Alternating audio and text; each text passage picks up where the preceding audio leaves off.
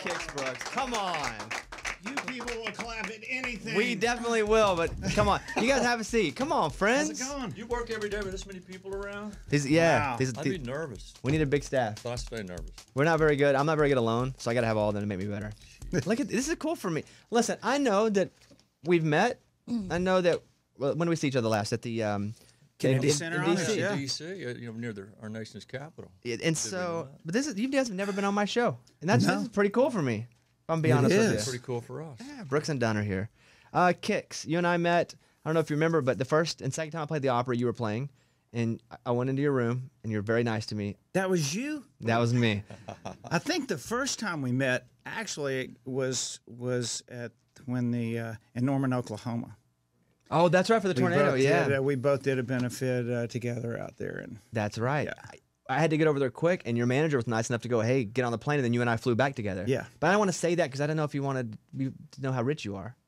Shut up! It wasn't my plane. Whose plane was that anyway? I'm just saying, who knows? I just got on and nobody said anything. So Yeah, that's me too. luckily, it was going back to Nashville. More important to that, Yeah. this could turn into a payola trial. Yeah, that's true. That's true. Jet ride? And Ronnie Dunn. Come on, Ronnie. What? Okay. Come on. Are you kidding me?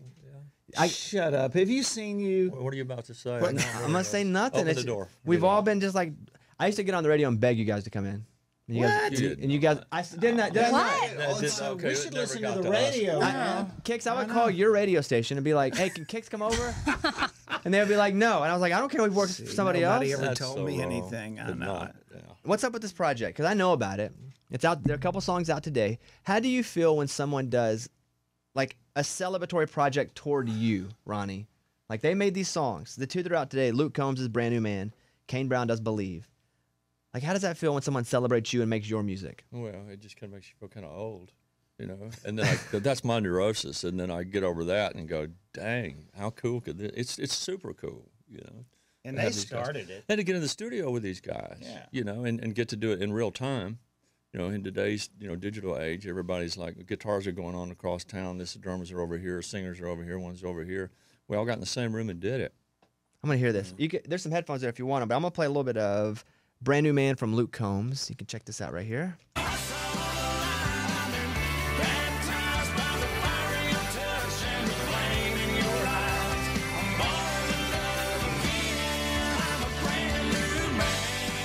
So you guys are in the room whenever that's happening? Like you guys are making that with them? Yeah, Oh, yeah. Dan Huff put us, the producer, Old put us school. in the room with like next to one another, face to face.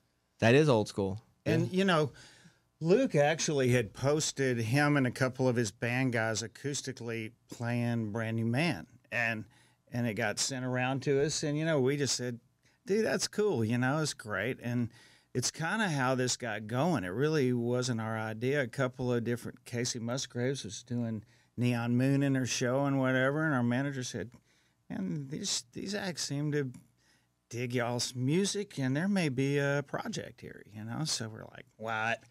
And I guess he came back about a month later and said, hey, I got a big list, and everybody seems to be in. So we said, well, shoot, let's sing them again. Here's Kane Brown.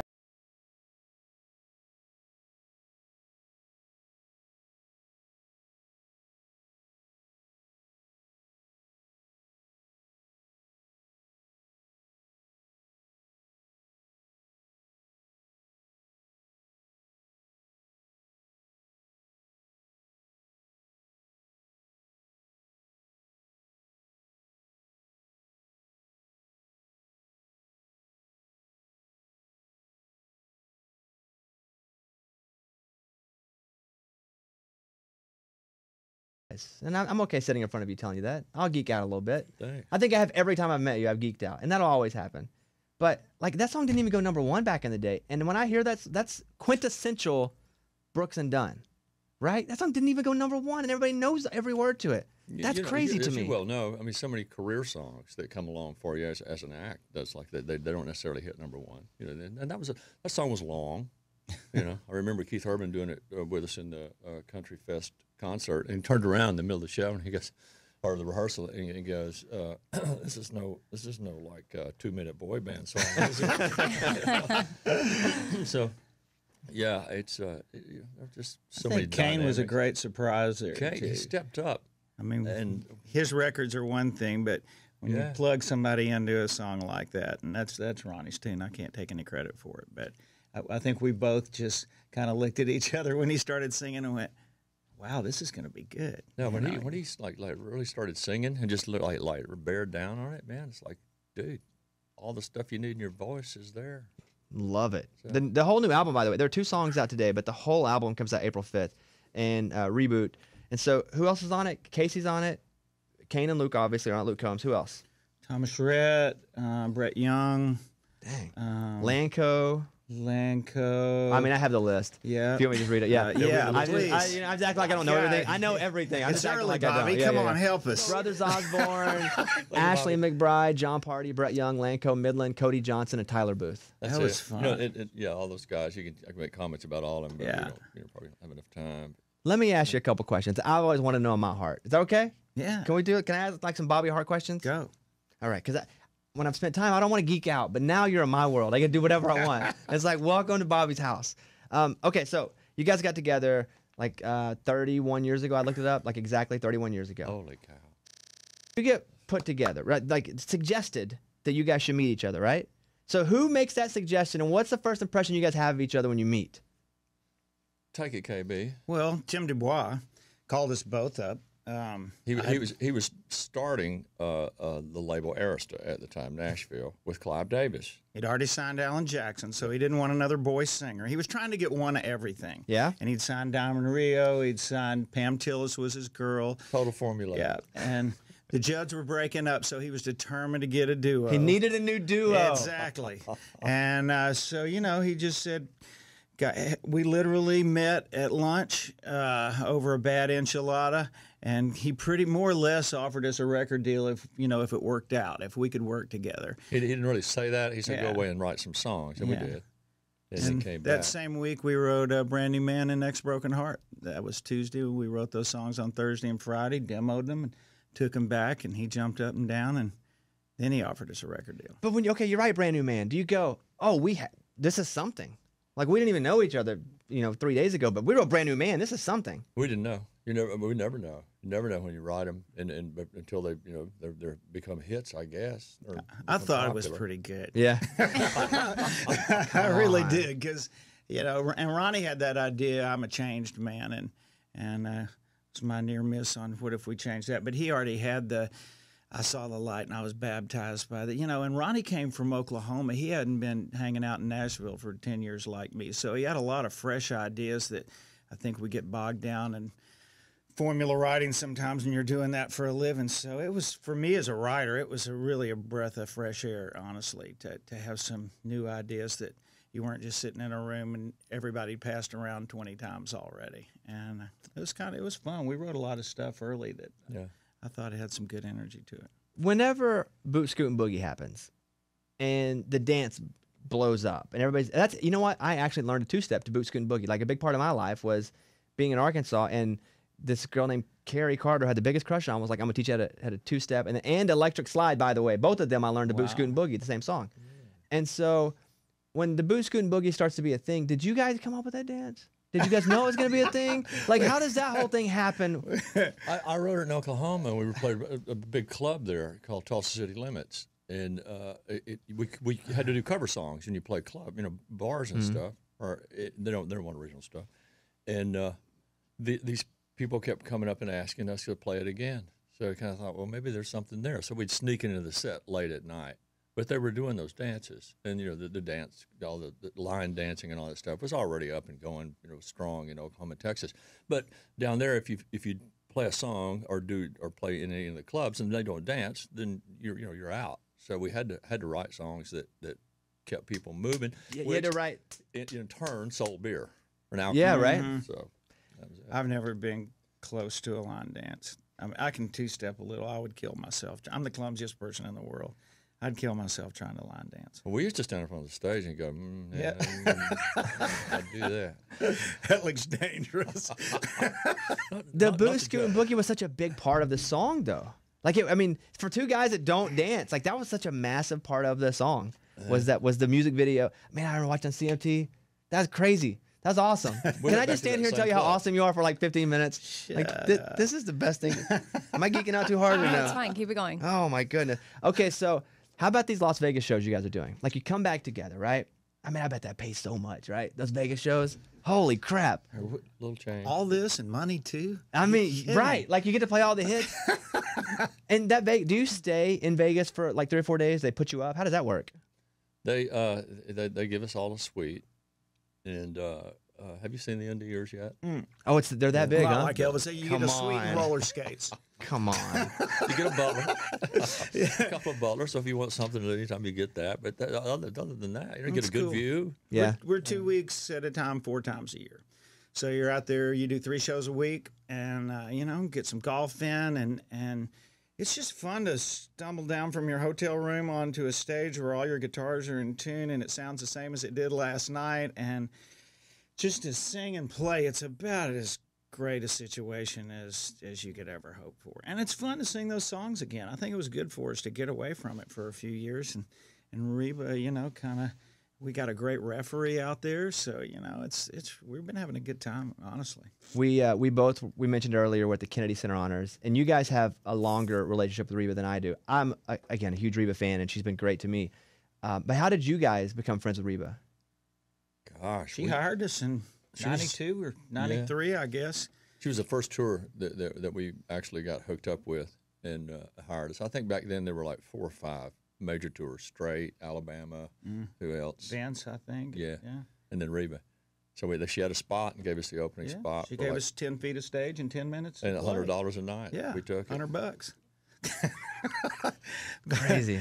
But a few years later, we both kind of got a good wave going, and hooked up. I think in '96 and maybe '97, we did some co-headlining together. We had 21 trucks and 19 buses out on that tour. So for Well, that a ain't hillbilly cheap, huh? band, it was No, a no big one bunch made of any money, stuff. but Yeah. it looked good. Wow. What song is it? What gets the biggest reaction when you play it? Like what song? Because you have so many hits. People probably react differently everywhere you go. Yeah. But what's the one where people go, boom, first lick, they got it? I'd probably say "Ma Maria." Maria. Oh, come on. That's a Yeah. jam. Maria. Gotta be kidding me. Amy, we have freaking Brooks and Dunn in here. I know. Isn't this crazy? Anything you want to ask? I've been hogging this whole interview. I have like 10 pages of notes I made last you're doing night. Great, you got it. You I made take it last. from here. Here's page 1. Tell them they're awesome. Check. Going by people are formulaic. Yeah, Love you guys. Too. Page 2. Remind them how awesome they are. box. Yes. Page 3. Good luck in the future. See you later. Brand New Man was the first number 1. What's that number 1 party like back then? First time you get a number 1. Oh, Back in man. the day, you hit number 1. What do you do? I know Donna Hilly threw us a party. It was I ahead of just- Sony at the Yeah, time. I just remember we were big into, you know, our logo is this longhorn steer on steroids, and Donna didn't know the difference, but bless her heart, we turned the corner on our party, and she's got a cow out there, you know, with these little horns. I just remember going, okay, well, that's good effort, you know, and yeah, but Branding, it was, not. yeah. Did But it it ever was get cool. too big for you guys? Where you look around and you go, holy crap. Like this is a lot. Like a lot of trucks, a lot of stage. Did it ever go, this is a show? You know, it's just a matter of personal, you know, I guess, subjective viewpoint. But there was a time when it was growing to the point to where you get on the bus and the door would open and shut like every 15 minutes. Somebody going, hey, man, we need more lights. We need to add the lights. What do you think about adding, you know, more monitors and that kind of stuff? And that's the most strenuous part, I think, just dealing with the day-to-day and going, God, I hope we're not going to step out there and, you know, not have enough equipment. And that was kind of out of our wheelhouse. You know, it's like, I just want to sing and write songs. It's like, there's more to it than that, obviously. You ever do the thing where you yell the wrong city? Like, what up, Tupelo? But we were talking the other day about it. Run out and say, It's those "Yo, hey, weekends awesome." when you're in Rapid City and Cedar Rapids and, you know, some other something city, you know, where you really have to remind yourself. I think the worst mistake I ever made that way was we played the basketball coliseum at Michigan State. And I was really disoriented walking to the stage. And I'm going, what town is this though? I know we're at Michigan State, but anyway, I see their logo going to the stage, and I went, okay, I got this. So well, you want to scream something when you go out there. You know, I walked out there and I go, how about you Trojans? It's just like, boo! And I'm like, I know, I saw it was on the wall. You know, I went, oh, I'm Spartans. You know, I mean, Spartans are like, boo! You know, no, you're not coming back, dude. It's like halfway through the show, they start to kind of clap and smile again. Yeah, that's funny. Come on. So we started taping. We on duct tape. We'd have them you wrote the city on the ground, right? Yeah. I swore I'd never have to do that, but Red Dirt Road. You write this one by yourself, Ronnie? No, Kix did the heavy lifting on Oh, it. is that what happened? Yeah. What's heavy lifting mean, by the way? Does that mean you come in with most of the article? He most of jumped the up on the song? bus one night after a show, and he said, let's. I've got this idea. And did you have the title or whatever? And we started talking about it. I said, well, I grew up like on Rural Route 3 in El Dorado, Arkansas, kind of, you know, and we talked about a lot of that stuff. And I'm not sure we didn't have the chorus, you know, well on its way. so funny how we remember this stuff. Yeah, everybody you write a song with, co-write with, have a different story. I'll tell you what really happened when it's After done. he tells it. Exactly. So this is my lie, and I'm sticking to it. And then I remember us having to like take off and go, and it was a long, long drive, like from somewhere to Oregon. We landed in San Francisco and we had a show in Sacramento at Arco. See, I'm in Oregon. You're on the other coast. It's okay, you're close. You're, Close you're on the enough. right coast. Okay. They're both over there. All right. So anyway, there I am in Beijing. The buses take off. We get up the next morning, and Kix his bus is parked out in front of us, and I see him get out, and his hair is like, it looks like he's been through a freaking World War III or something. And stumbles up on the bus with his guitar, and he plays the song, the verses. I was like, good God, man, bingo, you hit it, boom, You could tell. done. So what really happened? Ronnie wrote down primarily those great lines from the chorus on the airplane flying to San Francisco. You had Terry McBride with you, and he hands it to me and goes, "What do you think of this?" I'm like, "Shoot, that is great." And we had this discussion about where we grew up and the red dirt roads, and we had decided to name our album that, but we said we got to write a song that goes with it. So I jumped on my bus, he jumps on his, and we head for Sacramento. And I just grabbed my guitar, went to work. We get there, him and Terry go knock on my door and go, "Let's go get a steak." And I said, "Cool, but you got to hear this first." So I made him listen, and in rare Ronnie Dunn form, he went, "I love it. That's freaking great." I went, "What's wrong with you? Let's go. Let's eat a steak, drink a beer, all that kind of stuff." What was the one hit that you guys had with over 23 number? I think you have 23 number ones. I looked earlier. What's the one where you wrote and you went, "That's the one"? Like you could tell immediately. Because I'm gonna ask you the flip side of this in a second. What's the one where you went, "That's a hit"?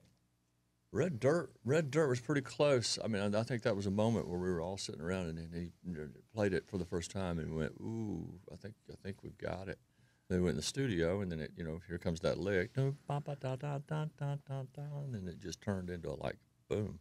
I couldn't wait to get home and play that for Mark Wright, because we had started gathering up some songs, but we needed that anchor and to go with the title, and it's just that moment where you go, we did it. So many variables, contribute to that aha moment, and a lot of times it's just when you sit down in the studio, not knowing where it's going to go, and the guitar player, usually it's a guitar player, will sit down and hit that lick, and he hit that intro lick, bum, bum, bum, bum, bum, bum, bum, bum, and it just turned into like a kind of an anthem kind of thing.